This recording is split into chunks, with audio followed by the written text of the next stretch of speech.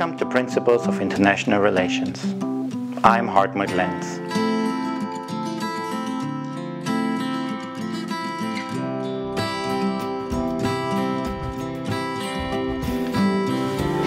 In today's lecture, we will do something which I often call like a tour de France of 1,000 years of world history.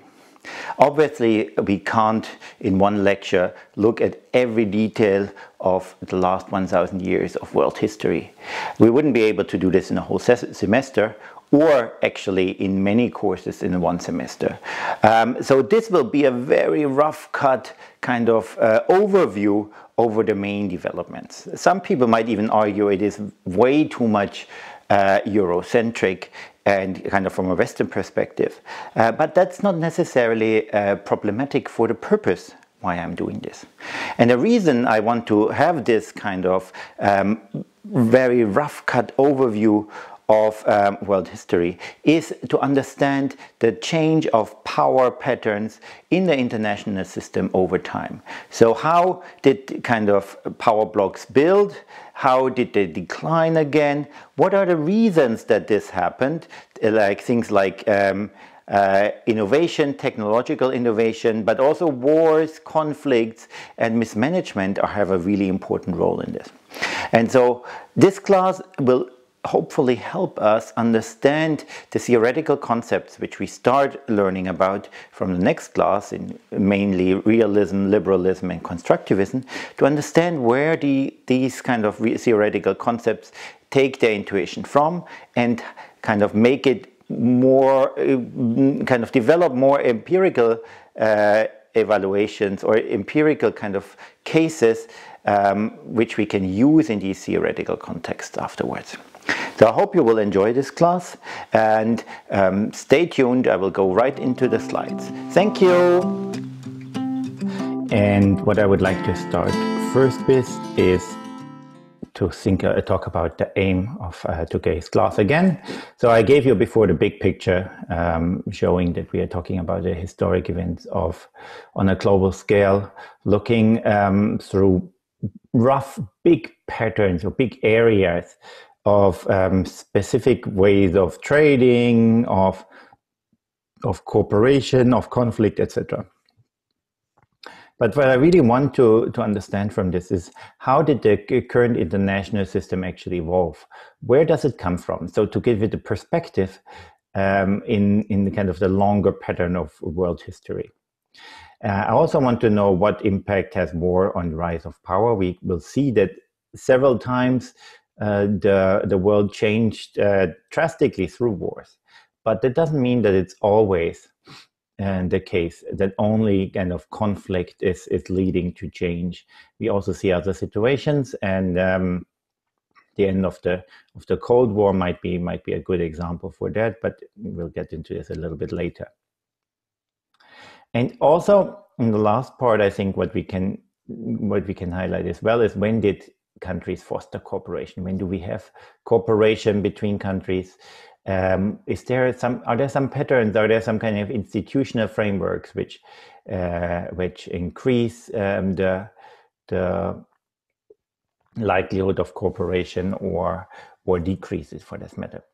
So another criticism which might come here is that this is a very Eurocentric kind of perspective on world history, and that's quite right. And there's nothing to debate about that. From, let's say, from an Asian perspective, from a Latin American perspective, from an African perspective, world history will look very different.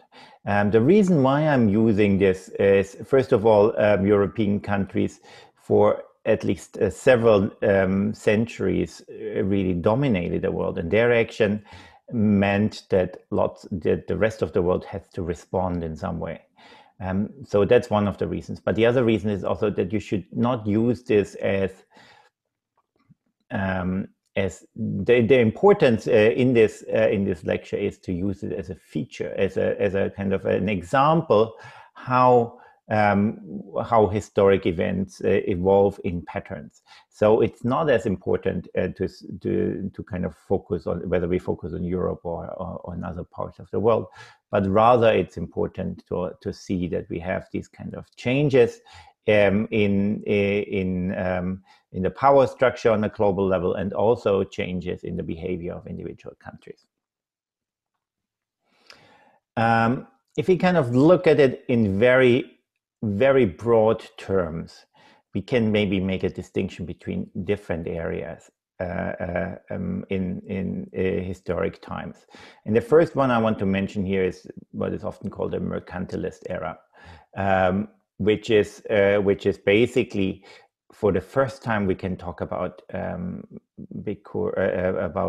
a global history, because for the first time the whole globe was taken into consideration in decision making. So that's the time when European countries started out to produce colonies, and also where then the world became kind of an entity which in the beginning really was kind of focusing from European countries on in terms of exploitation, but where it became a play ball of power structures and the big powers, and not just a rather smaller area like a region, etc.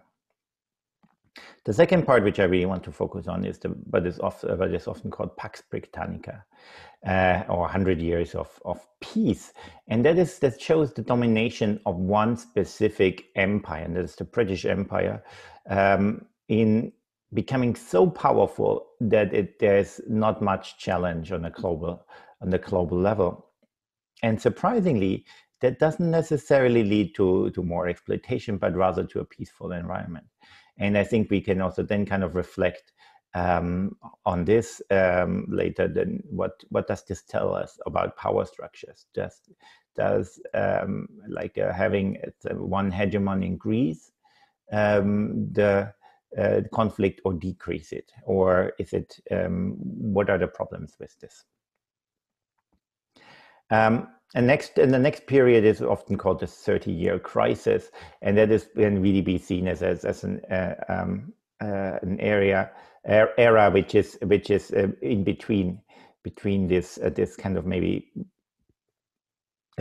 strong, powerful position of the British Empire towards a conflictual situation, especially in Europe, but also spreading all over the world. In terms of the First World War and of course the Second World War. So these kind of devastating wars really happened at the backdrop, and it made the world again a very different place and changed powers completely. Right after the Second World War, again the world dropped into a conflictual situation, but in a different way, kind of a completely different power structure again. And that was the start of the Cold War, with this two superpowers, the United States and the Soviet Union, leading really kind of this conflictual situation with two major powers, which again kind of changed the international structure completely. After the implosion of the Soviet Union, we had something which is often called a post-Cold War period, which a lot of people anticipated to become a more peaceful period. We can question that. We can see that the world become more peaceful after the confrontation between the United States and the Soviet Union was over. Is it like what we had in the Pax Britannica, or is it the situation quite different? And now from this on, also at the last stage, I really want to look ahead and see what maybe we can expect for the future as well. So stay with me for first the mercantilist perspective. So what time frame are we talking about? Well, roughly we talk about the end of the medieval times in Europe, from the 16th century till the 18th century. This is a big time frame, and of course lots of things happen. And unfortunately, we don't have the time to really get into it, which would be really interesting. Actually, there's lots of interesting developments in this time. But as I said already before, the world became a more meaningful entity at this time. It became an economic unit. So, so European countries saw the rest of the world not as something which is foreign and outside and not really relevant, but as an economic unit. And so we had this kind of power struggle between European countries, which tried to become the most important in their domestic, or not domestic, but in their region, like in Europe, but at the same time tried to use to exploit the outside world, the rest of the world, for their economic gains. So the idea, roughly speaking, was get as much gold, as much valuable assets like spices, salt, pepper, anything which was really kind of valuable in the European context, exploit the colonies or the areas to the maximum, and then become more powerful in the European settings. So the interesting thing here, of course, there's like lots of moral and other questions which is safe to say that European countries acted appalling in the world and abused their powers to destroy and destruct, and kind of created suffering, which in many parts of the world are still kind of felt now. In many African countries, this can be felt now. In the Middle East, one of the consequences of the current conflicts is also kind of based in colonial powers and British empires, and also in Southeast Asia and East Asia, we can still see this kind of colonial heritage as a Damocles sword hanging over the country, so to say. So that's definitely true. But in a way, at the time, the concern of these countries were not so much the competition with the rest of the world, but the competition within Europe and using the rest of the world as resources. So also, of course, that also means that the world politics was dominated by European politics. So European countries were fighting wars over colonies in areas far away from their home countries, because they wanted to compete on power within Europe. So what was the aim of the European governments? And with governments, I mean primarily monarchies within at that time period from a European perspective. So they wanted to ensure political and military power. And as I said before, this kind of political and military power should be should be in competition with other European powers, not necessarily in competition with the rest of the world.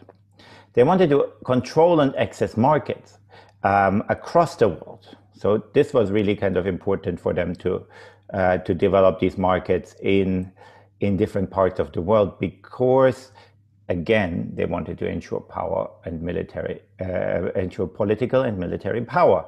So therefore, they needed this access to the market because they were in competition with other European countries. And again, they wanted to establish monopolies of control. So the thing was not really to trade or to kind of develop economic activity in these regions, but rather to kind of control the regions, control the resources which were important for them, and then kind of use them in the power structure with other European countries. That led, of course, to constant conflict between European countries, but also to hardship in the colonies. So Thomas Hobbes once said, "Wealth is power and power is wealth," which kind of shows very much this period of time where European powers pursued their interests by creating these kind of colonial empires in order to control more resources, get more wealth, and this wealth meant more power within the European countries context. So depending on what time frame these countries were able to build colonies, that also meant how much power they had at certain time periods. So the Spanish and the Portuguese fought heavily over the predominance in the New World, and specifically in the Americas. The British were late arrivals in this way and challenged the Spanish from 1580 onwards. There were also 30 years of war between 1618 and 48 between the French, the Dutch, and other allies. And this kind of led to a decline of the Spanish at the end. And what we see here at the very end of this is what is called the Westphalian Peace. Westphalian Peace kind of acknowledges the territorial integrity of a country. And that becomes really kind of interesting because until now, the idea of a sovereign nation state is really based on this idea of a Westphalian peace. After this period, what we really see is the start or the rise of the British Empire and the British hegemony afterwards. So the English and the Dutch fought each other in a series of wars where the English surpassed the Dutch as world's leading trading and maritime power and gradually became more and more important.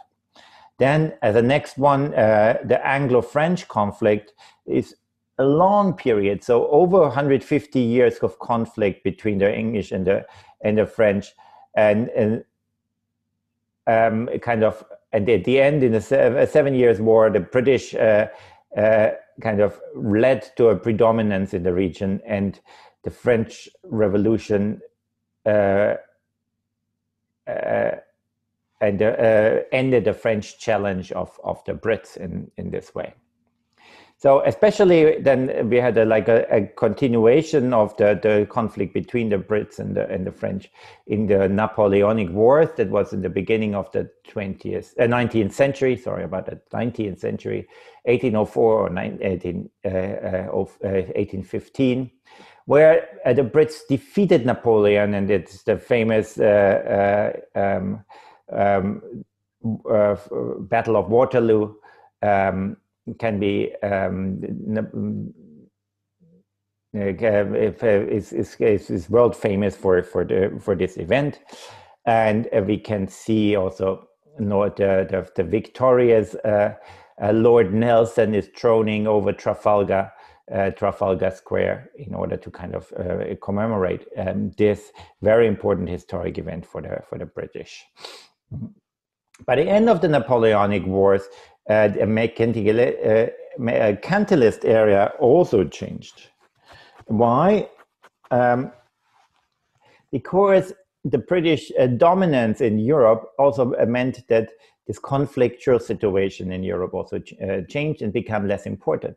So we had one power which was dominating all the others, and this power was the British Empire. So conflictual behavior was not so frequent anymore within Europe because the power structure became clearer and clearer.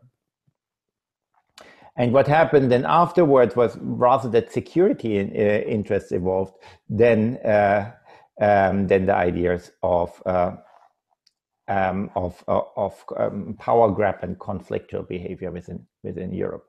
So in a way, the hegemony of one country didn't lead necessarily to more conflict, but rather less conflict. And what we can see, and what I show in the next slide, is that this kind of hegemonic situation prevailed until a new shift came into place. And that was the Industrial Revolution, which also changed the economic perspective of the individual countries completely. So we can roughly say from 1815 to 1914, so a period of 100 years is called the Pax Britannica.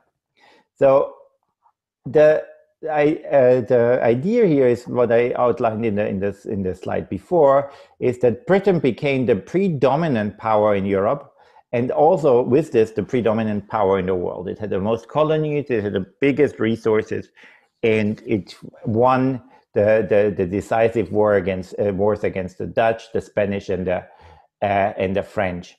And so in this way, they led it led to a prominent, or the most powerful position in Europe and the most powerful position in the world. However, interestingly, the economic model of the British after this kind of gaining the dominance changed. So it wasn't so much focused on exploitation anymore, but rather of integration. And we can see this in the in the development of harbors like Singapore, but also in other areas like India, where trading restrictions get lowered. So interestingly, the Brits actually let other countries participate in their trading in different regions.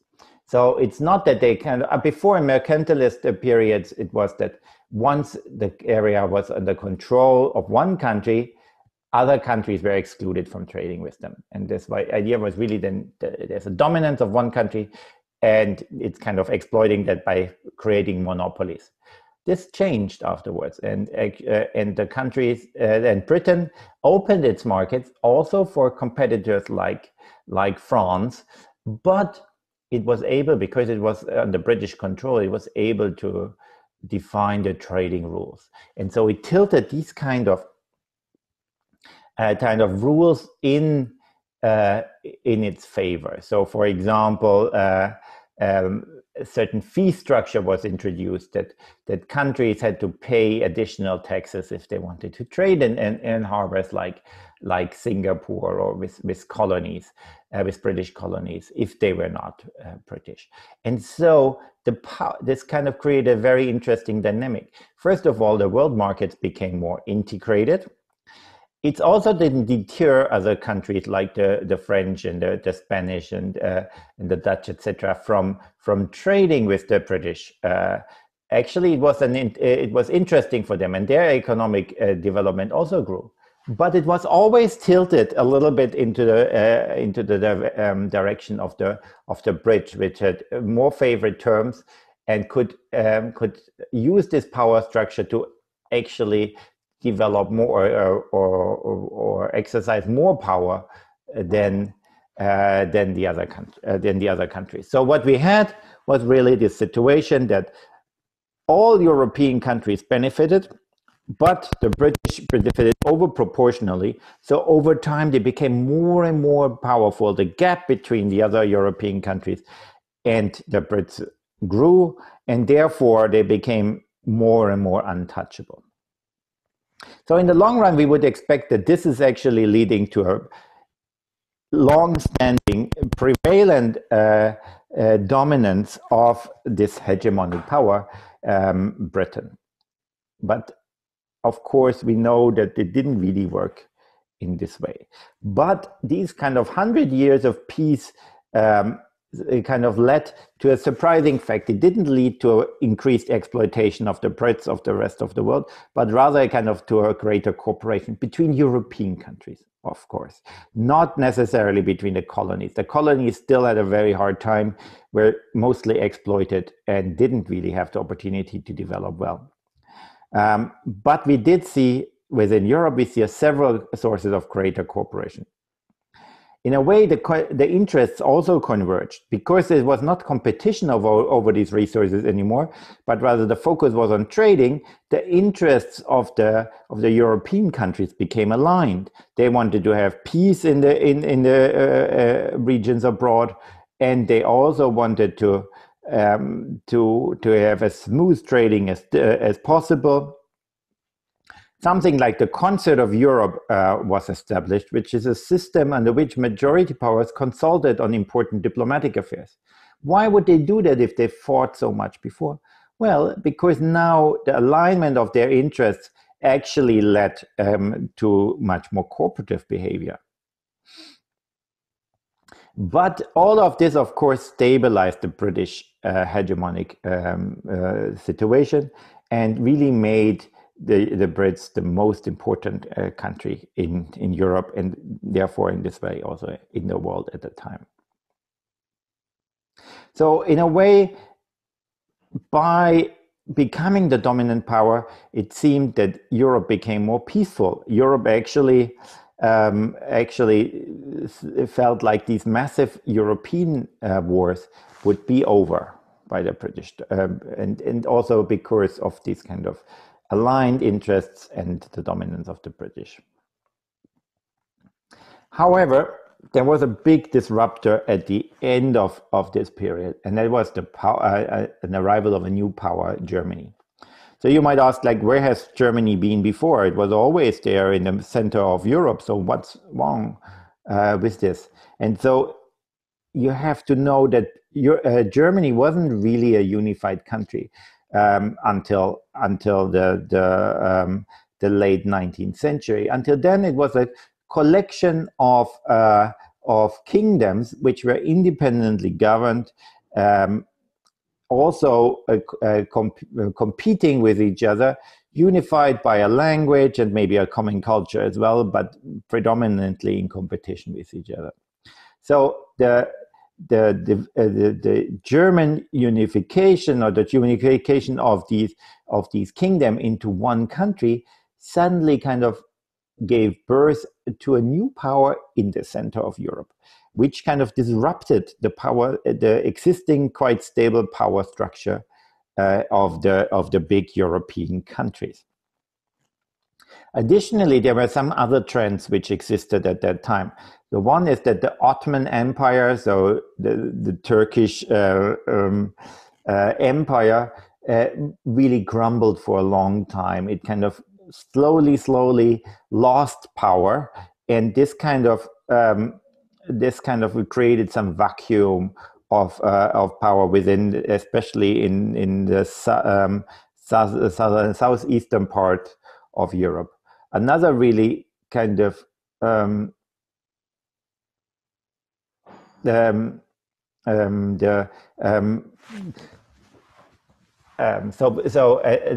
kind of issue was that Russia actually kind of restrained the European powers. And Prussia, of course, one of the biggest kind of kingdoms in Europe, led to this German unification and the rise of a German, I wouldn't say empire, I'm not sure whether I wrote empire here, but a German country which was becoming much more powerful. So, interestingly, at the same time, the economic model changed a lot as well. So you might want to say, like, okay, Germany maybe got unified in 1871, but it didn't have any colonies. It didn't have any kind of sizable sources of power. So why would it become suddenly relevant within the perspective of Europe? And the main reason here, therefore, is that there was also a difference in the economic model, and that was the Industrial Revolution. So it started in Britain, of course, but it kind of created a completely new economic model. Before, it was economic wealth was primarily based on the exploitation of resources, and these resources were mostly outside of Europe and dominated by the British Empire, and therefore we had what we said before, this continual rise of the wealth of the British Empire, which was gradually becoming more wealthy and more powerful than all the other European neighbors. But the Industrial Revolution created a situation where wealth could be created without this kind of territory and within the individual countries. So while it was started in Britain, other European countries, of course, also took over this Industrial Revolution, and it provided, especially in Germany, it provided a resource to develop its economic strength without the reliance on external sources. And interesting things which happened and which actually kind of are relevant until now is that the city of London increased its influence as a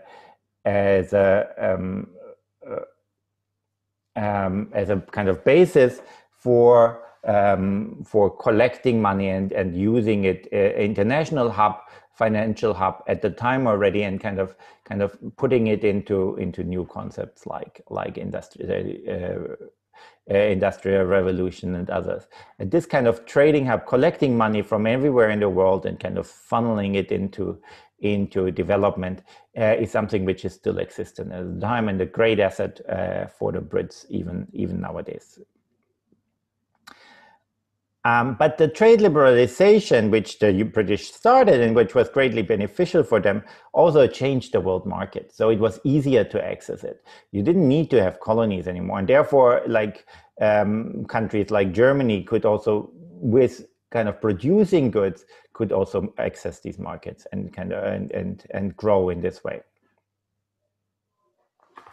So what we do see is that in the 18th century, suddenly there was a real boom of economic activity. In the 18th century, advanced countries which participated in the Industrial Revolution grew 2 to 3 times in their economic size. So this shows that it actually has a big impact on the economic development of countries, and therefore was also possible to destabilize existing structures.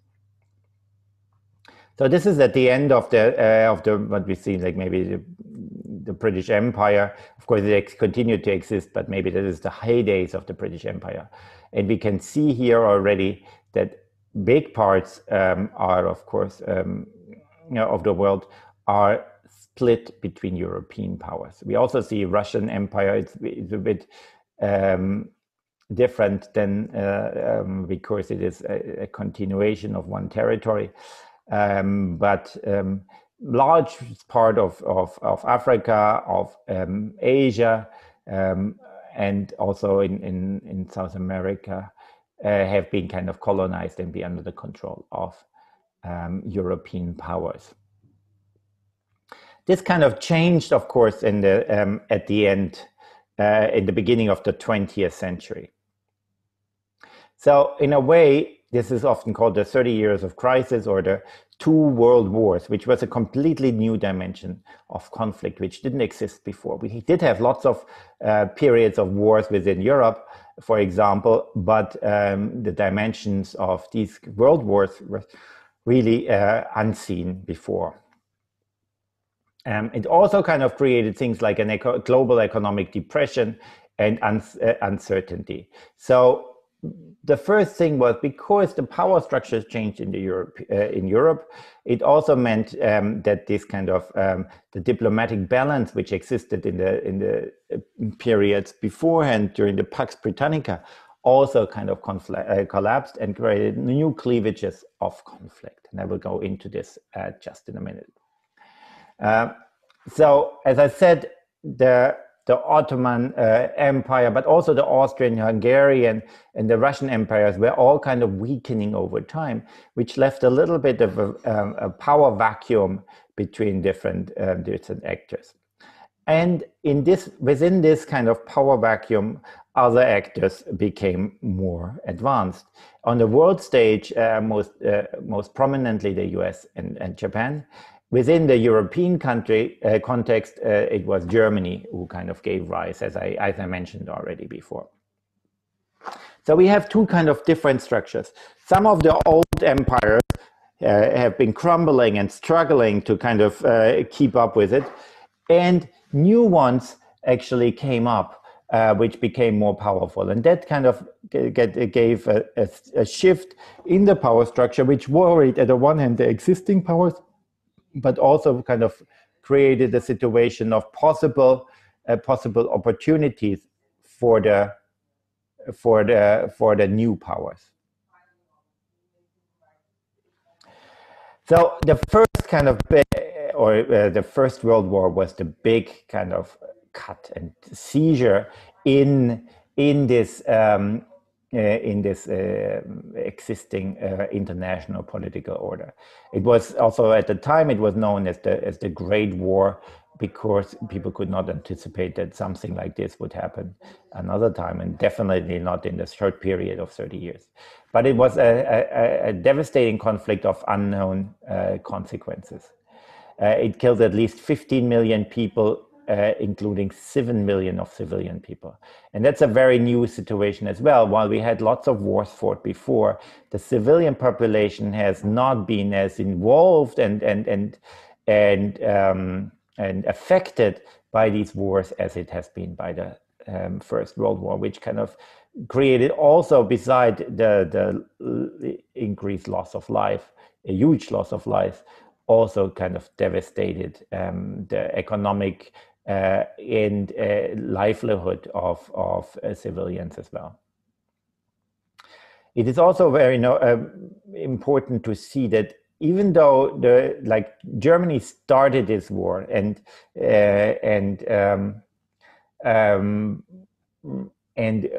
subsequently got defeated in this war as well, but the underlying tensions did not get resolved.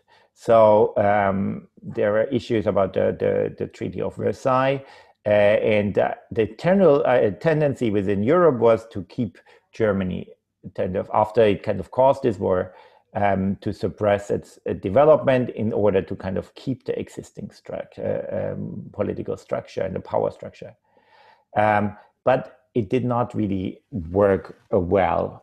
And this kind of conflict, of course, disrupted also the European kind of political structure and diminished greatly the power structure of the European countries on a global stage as well. So if you see the map, after the First World War changed considerably. It led to the collapse of basically the four big empires: the Austrian-Hungarian Empire, the Ottoman Empire, the French, and the United Kingdom. In any kind of empire way. Germany also lost its colonies, although it didn't really have many to start with. The Ottoman Empire got reduced to a much smaller territory of Turkey. So it was a huge change within Europe and the European structure, and a huge change in the power structure. And this kind of reduction of European power led to an emergence of a new power on the scene, and that was the United States. The First World War, while the US was reluctant to actually enter it, when it entered, it showed that it demonstrated its economic and military predominance, and it came out as the number one power on a global stage, kind of dominating global trading and investment, and also became one of the biggest lenders in the world. Before, it was one of the biggest debtors, and kind of lots of debt towards European countries, especially the British. But it became this situation flipped, and it really led to become the most powerful country. Also, again, the US actually changed the political order by thinking about international institutions, something we will talk about later on as well, and something which is, Eikenberry calls it as a liberal hegemon. It tried to use its power structure to kind of create international institutions, which then would govern Europe, the world, and would be able to develop an international structure which is longer persistent. The League of Nations wasn't really a success. It was the predecessor of the United Nations. It had several flaws, and subsequently it was actually kind of rejected by the US Senate, which led to its not being really acknowledged as a major force within the world, and very quickly became irrelevant. But the interesting thing is that the US had already at this stage tried to kind of create a new global structure of mediating conflicts through international organizations. Okay, before I go into the interwar instability, I would like to ask you to make a short break and think about the kind of long-term structure that we had from the mercantilist, European kind of driven global politics over the the rise of the British Empire towards the fall of the British Empire and the rise of the US power in this way. Okay, just take a bit of a break. I think it's now maybe halftime, and kind of maybe think about these kind of long-term structures, and I will kind of continue with the interwar stability after a 10-minute break. Okay, here I am back. Welcome back. I would like to kind of continue with this lecture by talking about the interwar instability. So just to recapitulate, so after the end of the First World War, we had the situation, Europe down, United States becoming more dominant. And what we had, if we kind of take again a look at Europe, what we do see is not that this kind of war stabilized the European politics, but rather it kind of made it even more fragile. The political systems in itself were unstable, were kind of competition. New models of governance like communism became very prominent, and lots of intellectuals supported to change the political structures within European countries drastically.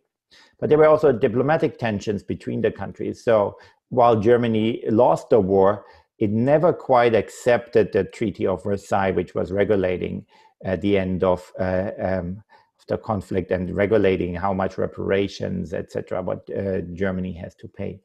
And this kind of created ongoing diplomatic tensions where France and Germany continued to clash diplomatically and kind of had frequent conflicts, but there was a general reluctance to change the situation because they're worried that another war could emerge.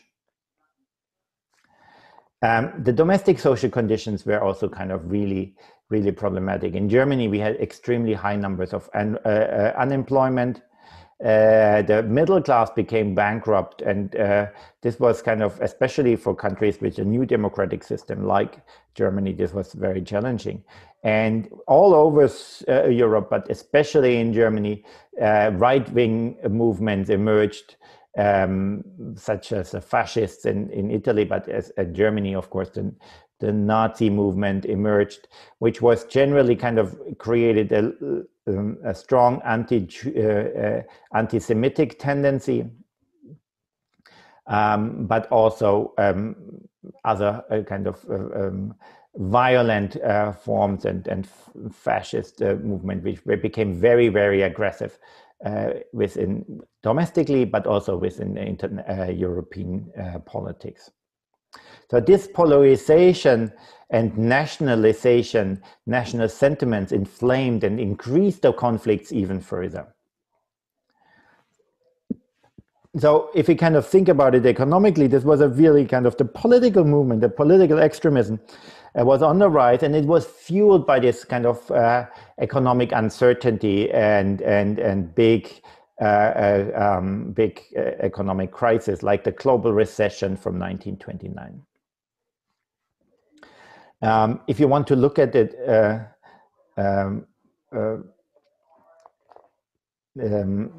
in this way, we do really kind of see that the world's spiraling towards a new conflict because of this kind of increased polarization, increased tensions with right-wing versus left-wing politics, but nationalism, increased militaristic governments, increasing military spending, conflicts left over from the First World War not resolved.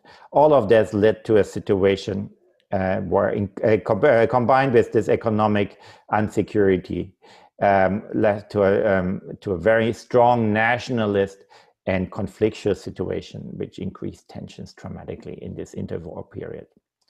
And it then really kind of escalated with the takeover of power of Nazi Germany. At this stage already, Germany was leading towards another big war within Europe.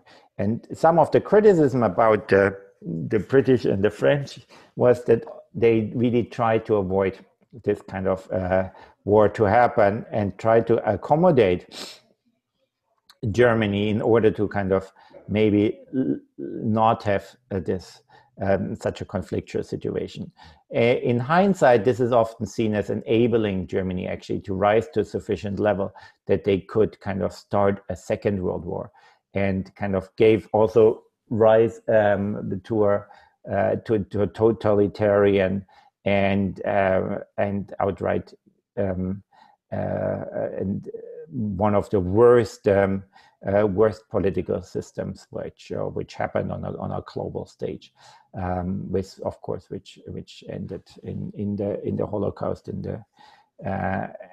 the killing of more than 10 million Jews within Germany as well. But Germany was not alone. Fascist movements came into and right-wing movements came into other countries as well, most notably Italy. But also Japan aimed to increase its power and territory, and kind of formed these three countries formed an alliance, and so-called, often called the Axis at the time.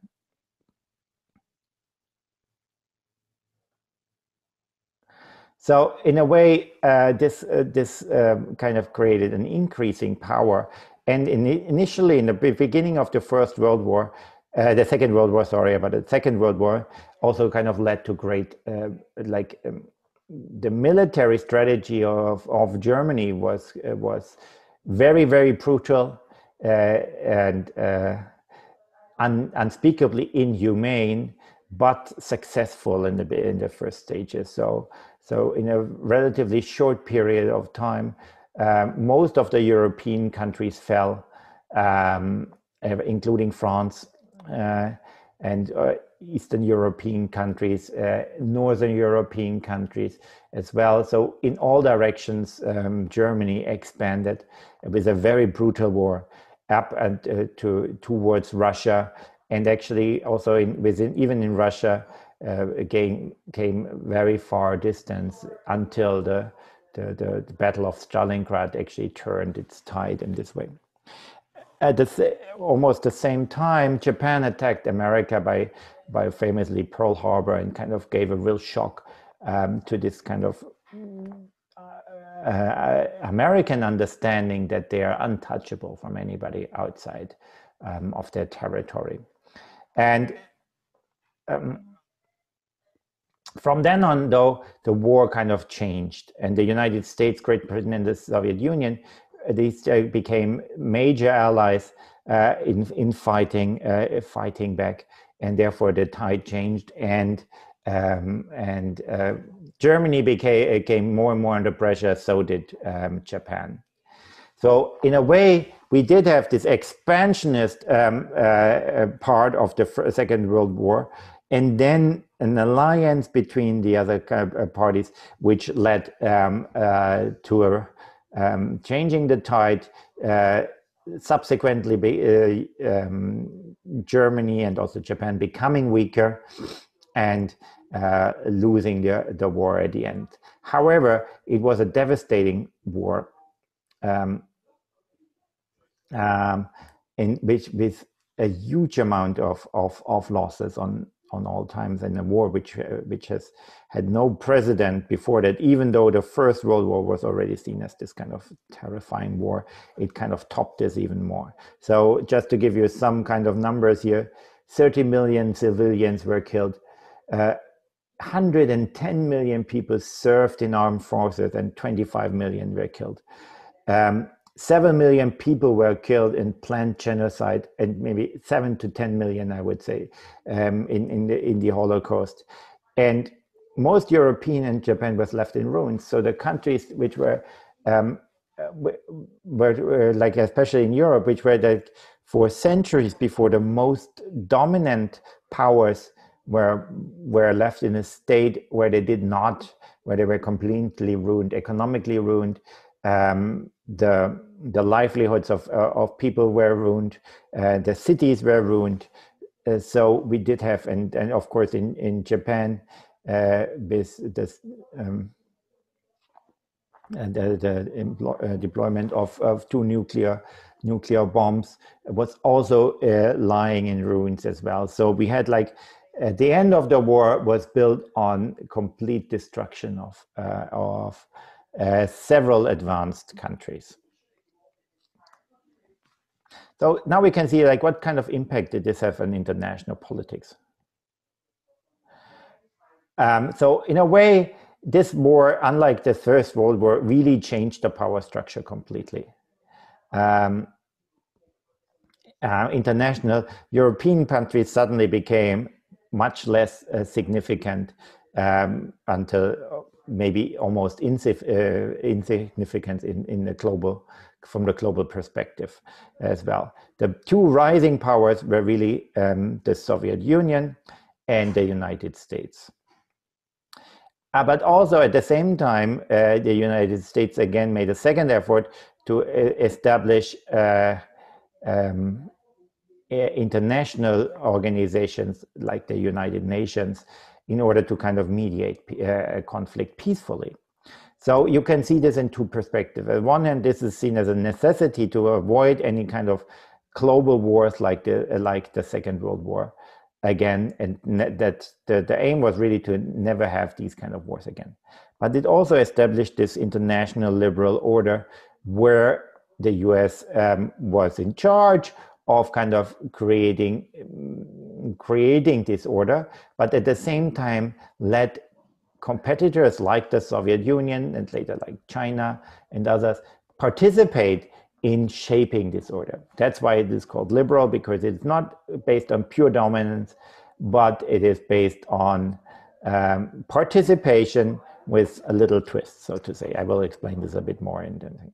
So we do have these two kind of superpowers, which the Soviet Union and the United States, which then kind of also had very different political systems. So Western capitalism versus communism or socialism in the East.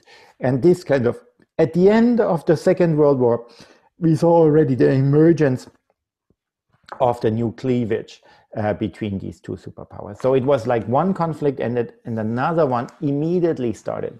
So even during the war, we do have a correspondence between Roosevelt and Churchill, where the British and the American president and the British Prime Minister were discussing how to deal with a new confrontational situation after the end of the Second World War.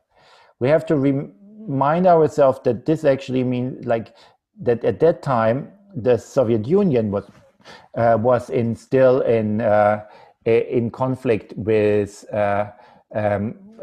was still in cooperation in an alliance with the United States and Britain in order to fight Germany and Japan. So we do have one conflict transitioning immediately in another conflict. So what we really have then is the emergence of these kind of two superpowers, which are like we have the end of the Second World War, and then we have this emergence of the two superpowers, the United States and the Soviet Union. So in a way, the United States kind of drew together a new alliance, including the defeated Axis nations. And that's quite remarkable. So in a way, the United States did not kind of followed, or the United States and the other Western European countries, Britain and even France, which suffered horribly during the Second World War from Germany, but they did not kind of pursue the same way of after war actions like after the First World War, where the Treaty of Versailles was all kind of aimed towards reparation. So the idea that actually Germany has to pay back all the damages, or some of the damages at least, which it caused in the world. But rather after the Second World War, Germany was drawn right into the era of the Western Hemisphere, and was kind of built up with with the economically, and was kind of the United States and the European countries tried to include it in the concert of the international cooperation between them, which actually led to things like the NATO alliance build up, but also led to the start of the European coal and steel community, and subsequently the start of the European Union. So very different approach towards Germany as the who started the Second World War, by rather kind of including it and kind of controlling it by including it into the European context. But also in terms of Japan, not asking for reparations, rather kind of building up the country and providing security guarantees, and also economically supporting it to kind of to support its recovery. So these Axis nations became subsequently Western allies, which became also, of course, then in the power struggle against the new kind of conflictual party, and there was a conflict between the US and the Soviet Union. The Soviet Union did very similar things from its side. Kind of, it led the Communist alliance. Also, Eastern Germany was kind of dealt almost similarly from the Soviet perspective than West Germany from the US perspective. There were some reparations to be paid to the Soviet Union, but all in limitation, and also economic recovery in Eastern Germany also started quickly. And it's less known that actually within the Eastern Bloc, West Germany was quite one of the predominant economic resources as well. The Warsaw Pact, of course, that the Soviet Union was also kind of the formal alliance, a military alliance against the West, which can be seen as a counter of the NATO from the Eastern Bloc. So the Cold War then kind of really got into a swing, and the conflictual situation became more and more stronger. One of there were many highlights which I don't necessarily can go into it, but one thing which we saw was, of course, the split of Germany into two different countries, West Germany and East Germany, which were and including the building up of the Berlin Wall, etc. So Germany was still a contested territory, but rather in the conflict between these two superpowers, not in a conflict in its own right. Which we also had that there was a massive arms race between these two parties, and the development of nuclear weapons in the Soviet Union and in the United States led to a completely new form of military power, which kind of led to the situation that a full-blown war between those two countries would lead to a destruction of the whole globe and every kind of all life on Earth, and therefore wasn't really a kind of an option. In a way, there are some scholars which say, like, well, the nuclear deterrence, so the threat through nuclear weapons, led to the Cold War not become a real hot war, because that was actually the kind of this deterrence worked, and both superpowers were too afraid to fight a war because this might lead to complete destruction. That is maybe true, and there's some kind of nuclear deterrence theory as kind of as some kind of plausible arguments. Having said that, we have to see that there is, of course, it doesn't seem like a very good idea to provide nuclear deterrence. Doesn't seem like a good idea to keep peace. Why? Because if it goes wrong, we have actually a destruction of the world, and that would, of course, be a devastating outcome. So even if the percentage is very low that this will happen, it's a very, very risky strategy and probably not advisable. But we also saw is that each superpower really tried to use its military strength to preserve its and extend its own influence. So what we do have is lots of proxy wars. So we just have to think about the Korean War, the Vietnam War, several of the civil wars in Latin America, Cuba, etc., which all led to a situation that the superpowers were competing over alliances and territory away from their own countries, and this kind of this situation is often called proxy wars. That means like countries don't fight in their own territory, a full war between the countries, but rather fight over ideas in other countries, which led in countries like Korea. Of course, the conflict is not resolved until now. We do have a North Korea and a South Korea, and conflictual situations are still existing and actually very relevant at the time. We also had this devastating war in Vietnam, which destroyed big parts of the population and the environment. And so we do have conflict during the Cold War. We do have also loss of lives and military action, but we did not have a war between the two superpowers in itself. So then, of course, we could see like how did this end, this Cold War end?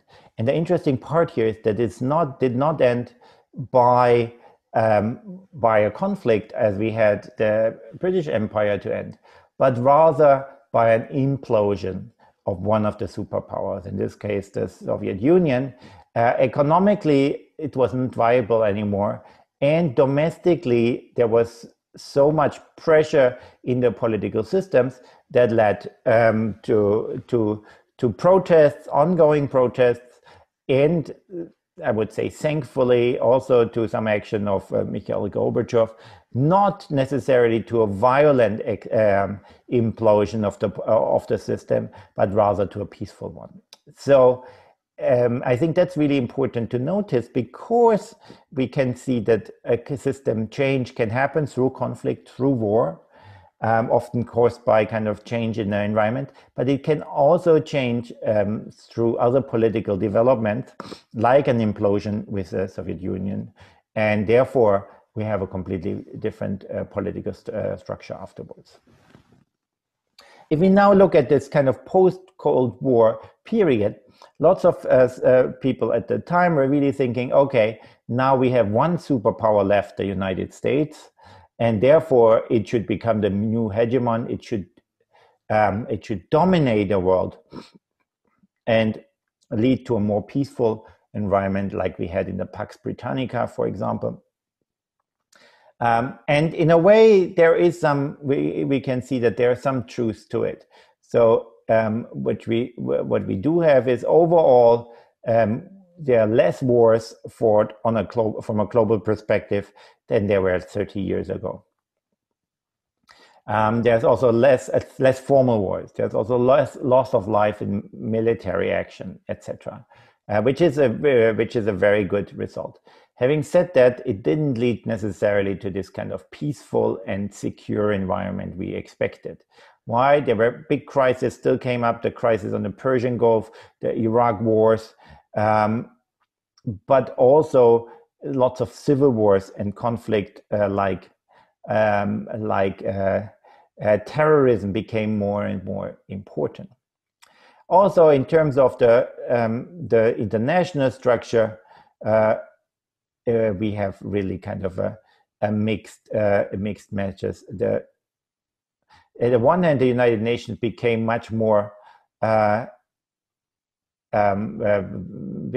involved in lots of parts, like the Sustainable Development Goals, etc. It became involved in developing the world. On the other hand, what we see in this period as well, and probably up to now, is that power politics, traditional power politics, become much more important.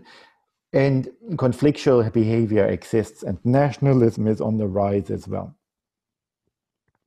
So we can see maybe what will shape the future and in international politics. And of course, this is like looking into a crystal ball. We don't know what will come. But we can kind of see some facts in order to kind of guide us into seeing where things might head to. We can question whether there's a greater involvement of international institutions in world politics. We do see that gradually international institutions become more important and more also active. However, if we have crises like in the COVID-19 pandemic, we do see the limitations. Very often they're not in the driving seat and the driving forces for cooperation, but rather are kind of when situations become very critical, countries are relying on national policies and in order to tackle these crises. So we have on the international institutions, we have a mixed picture, but overall we could maybe see that there is some rise in their strengths. Until now, we also see that there's an unchallenged military superiority of the United States, which isn't be questioned. Even rising powers like China are not a military match for the United States at the moment. Another really important military power is still Russia as the predecessor of the successor of the Soviet Union.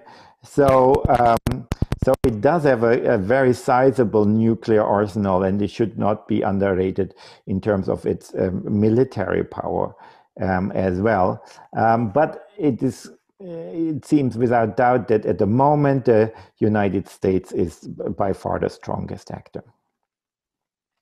But we do see that a new major conflict on the horizon, and this is the conflictual situation between the United States and China. The real question about the future is how does the United States deal with the rise of China, but also how will China act within this environment of becoming more powerful on a global stage? Will it try to push into the direction of its authoritarian regime, kind of using its power actively on a global stage by influencing smaller countries, or even bigger countries, with its economic power and threats and promises, so to say, or will it become more liberal and trying to kind of include, be more inclusive, be more open for change? And the recent trade war between the United States and China and the increased escalation of conflict between the countries does not necessarily show this. It seems like there is a more harmonious behavior of both actors. It seems that both actors become more conflictual, more assertive in pushing their own interests, which might lead us to a period where nationalistic perspectives become dominant again. So that is something which we can't say yet, which we have to observe in the future, but it's definitely a cleavage which is interesting to observe. There also something which we've seen since the end of the Cold War increasingly is some ethno-religious tensions. So we do see at the one hand with increased terrorism and in Western countries, but also in kind of conflicts in the Middle East, we have seen that religion plays a stronger and stronger role in international politics. But it's not only limited towards this specific area, but also religious cleavage has become more prominent in countries like India, in countries which are secular, predominantly secular, like Turkey.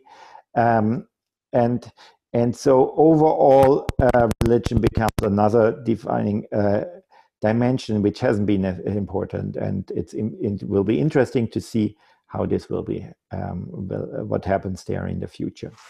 So I think this concludes my kind of tour on global history for the last roughly 5 centuries.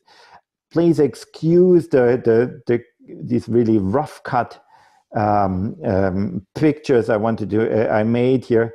The real idea is just to give you an overview, which can be a basis for our understanding of the rise and the fall of empires and the rise of the fall of powers from a global perspective. Next class, we will talk about, we will take a step back and trying to use this information which we had here and also other information we have in order to theorize political behavior in an international system. And we will start with this, one of the oldest and still kind of important but heavily criticized theory of calling realist theory. So until then, I look forward to seeing you in class and have a great day. Take care.